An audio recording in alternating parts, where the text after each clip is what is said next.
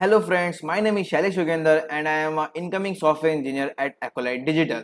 So before moving to the course, let's know about what is Newton School and what are their launch pad. First of all, Newton School is a platform which prepares you for careers in tech. It has courses designed for the freshers, working professionals and also for the women with no tech background. Newton School first trains you for the first 6 months and helps you becoming the full stack developer. It also has a network of more than 300 great companies who hire from the Newton School.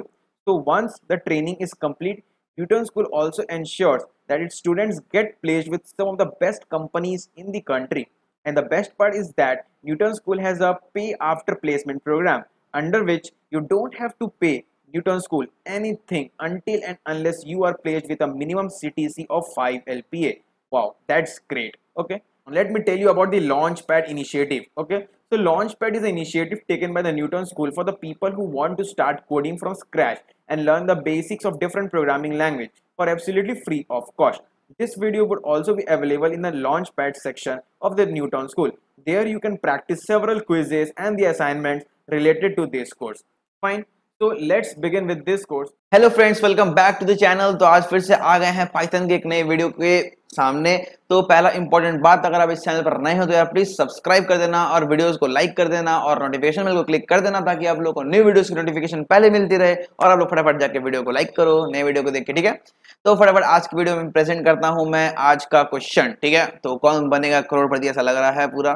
ठीक है, तो आज का question क्या है हमारा, आज भी एक प्रॉब्लम ही सॉल्व करने वाले हैं, बेसिकली कुछ नया नहीं करेंगे। ठीक है, तो आज का क्वेश्चन है मैजिक नंबर। ठीक है, तो मैजिक नंबर तो बहुत ही अच्छा क्वेश्चन है और इम्पोर्टेंट क्वेश्चन भी है। तो इसका लॉजिक बहुत आसान है, अगर आप क्वेश्चन को समझ जाओगे क्या क्वेश्चन है तो आप लोग खुद से कोड कर पाओगे। ठीक है, तो मैं बोलूंगा पहले मेरा लॉजिक देख लेना, मतलब क्वेश्चन क्या है वो बता दूंगा मैं, पहले कोड खुद से करना। ठीक है, उसके बाद मेरा सोल्यूशन को देखना आगे का। ठीक है, तो मैजिक नंबर क्या होता है मैं साधारण भाषा में बताता हूँ। कोई भी आपका एक नंबर दिया रहेगा n, ठीक है, कोई भी एक नंबर दिया रहेगा n, उसका आप सम ऑफ डिजिट निकालो। ठीक है, फिर वो मान लो सम ऑफ डिजिट निकाल दिया ना तो वो नंबर x बन चुका है। ठीक है, अब उसका तुम फिर सम ऑफ डिजिट निकालो, मान लो y बन गया, उसको निकालते रहो, मतलब इवेंचुअल सम करते रहो उसका। ठीक है, n का सम ऑफ डिजिट निकाल, x बन गया, वो x का की y बन गया, इवेंचुअल सम निकालते जाओ जब तक वो एक सिंगल डिजिट नहीं बन जाता। ठीक है, जब तक वो सिंगल डिजिट नहीं बन जाता। मैं एग्जांपल देता हूँ, आप लोगों को टेंशन क्यों लेते हो यार भाई।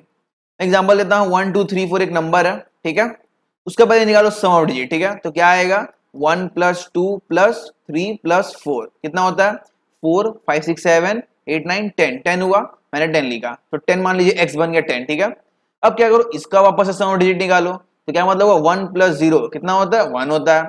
अब मान लीजिए y बन गया, कुछ भी बन गया, x y को भूल जाओ, बस देखो सम ऑफ डिजिट निकाल के एक नंबर बन रहा है नया। ठीक है, अब देखिए 1 जो है ये सिंगल डिजिट का नंबर है। ठीक है, मतलब सिंगल डिजिट है, जैसे 1 को बोलते single digit, 2 single digit, 3 single digit, dot dot 8 single digit, 9 single digit. जब से 10 आता है देखिए 2 डिजिट का हो जाता है, फिर 11 2 डिजिट, 12 2 डिजिट, बट 1 से लेकर 9 तक आपका सिंगल डिजिट होता है। ठीक है, जैसे ही मेरा सिंगल डिजिट बना बस वहां रुक जाना हम लोगों को। ठीक है, अब मुझे सम नहीं करना, सम करना क्या, सम कुछ होगा ही नहीं आगे उसका। ठीक है, तो सम कुछ करना नहीं है, रुक जाना है।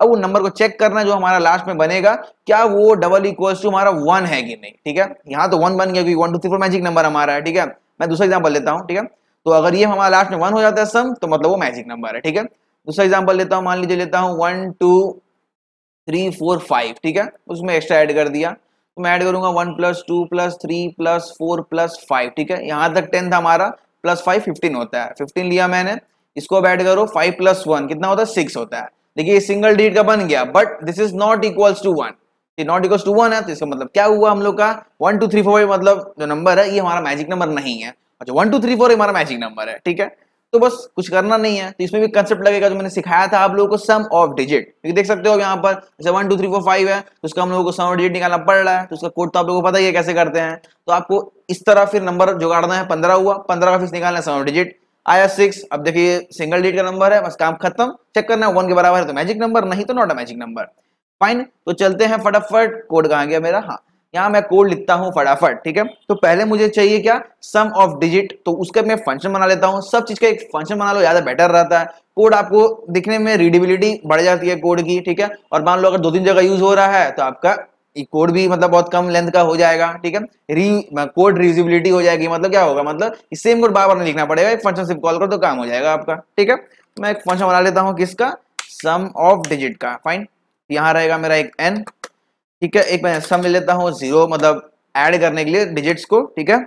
अब मैं लिखता हूँ while n, जब तक मेरा n है एग्जिस्ट कर रहा तब तक मैं आगे चलूंगा, ठीक है। और मैं क्या करने वाला हूँ, एक डी लेने वाला हूँ जिसमें निकलेगा मेरा n mod 10, ठीक है। n mod 10 निकाल लिया। अब सम मैं ऐड कर दूंगा सम प्लस d, ठीक है।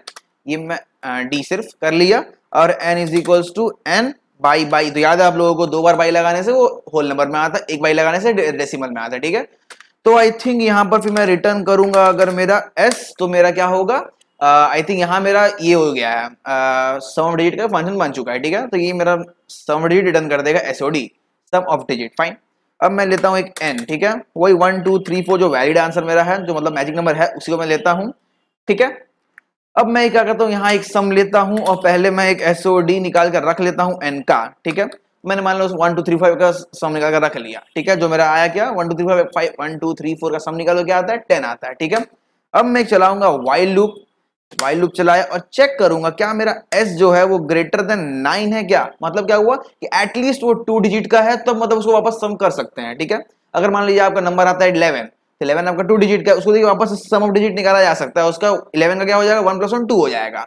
बट अगर 9 से 10 से छोटा है, मतलब क्या वो 9 1 से 9 के बीच में है, तो सिंगल डिजिट का है ना, तो फिर तो निकालने मैंने मना किया है, वहां मुझे रुक जाना आकर, इसलिए मैंने वाइल लूप चलाया। जब तक मेरा सम 9 से बड़ा है, मतलब एटलीस्ट 10 11 12, मतलब एटलीस्ट 2 डिजिट का है, फिर आगे 3 डिजिट 4 डिजिट कुछ भी हो आगे, उससे मतलब नहीं है मेरे को, बट सम एटलीस्ट 9 से ऊपर हो, मतलब 10 11 12 20 40 50 100 कुछ भी हो, ठीक है।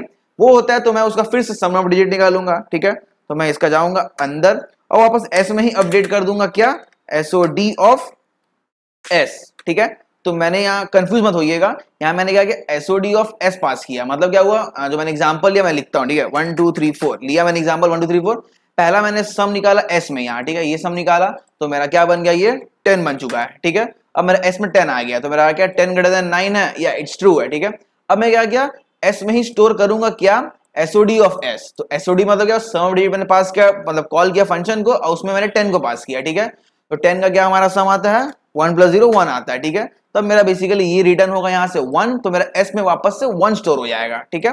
वापस वाइल लूप में जाएंगे, चेक करेंगे क्या 1 ग्रेटर देन 9 है, तो फॉल्स, 1 तो 9 से बड़ा नहीं है, तो मेरा वाइल लूप ब्रेक हो जाएगा। बाहर आएंगे और मैं बस चेक कर लूंगा, इफ मेरा अगर जो सम आया है एस वो डबल इक्वल टू 1 है, तो इसका मतलब क्या हुआ, मुझे प्रिंट करना है मैजिक नंबर, ठीक है, MAGIC मैजिक नंबर।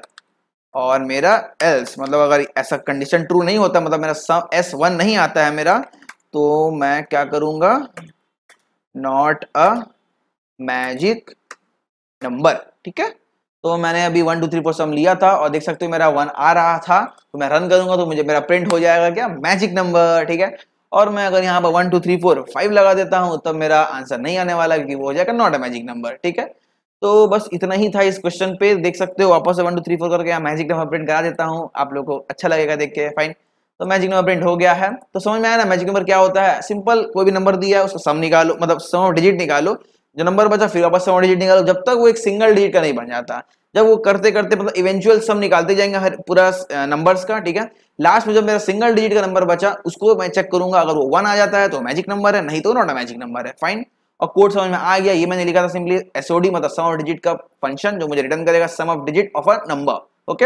ये मैंने एन लिया था, फर्स्ट टाइम मैंने एस निकाल कर रख दिया। क्यों मैंने फर्स्ट टाइम निकाला, क्योंकि मैंने वाइल लूप में चेक कर रहा हूं मैं सम ग्रेटर देन 9, ठीक है। तो फर्स्ट टाइम मैं एन को, मैं सम को तो कुछ लेना पड़ेगा ना बाय डिफॉल्ट, तो पहले जो एन था उसी का डायरेक्ट एसओडी मैंने निकाल दिया, ठीक है। तो उसमें कोई टेंशन मत लीजिएगा, ठीक है। तो फिर चेक किया, अगर ग्रेटर देन 9 है तो वापस क्या करो, एस को वापस से एसओडी निकाल के एस में अपडेट करो, करते रहो जब तक मेरा वहां सिंगल डिजिट का नहीं आ जाता है, ठीक है। ऐसे वैल्यू कंडीशन फॉल्स होगा, बाहर जाएंगे चेक करेंगे, अगर S1 है तो मैजिक नंबर, नहीं तो नॉट अ मैजिक नंबर, ठीक है। तो होपफुली आप लोगों को यार वीडियो समझ में आ गया। अगर वीडियो समझ में आया तो यार वीडियो को लाइक कर दीजिएगा, चैनल पर नए हो जाए चैनल को सब्सक्राइब कर दीजिएगा। तब तक मिलते हैं इसी तरह नेक्स्ट वीडियो में कुछ नए टॉपिक के साथ, तब तक के लिए bye bye friends. Yeah, before ending this video, I will recommend you to please go back to the launch pad of the Newton School, where you can see all the assignments, you can clear your doubts, and yeah, you can get the certificates as well. So check out the Newton School, and yeah, bye bye.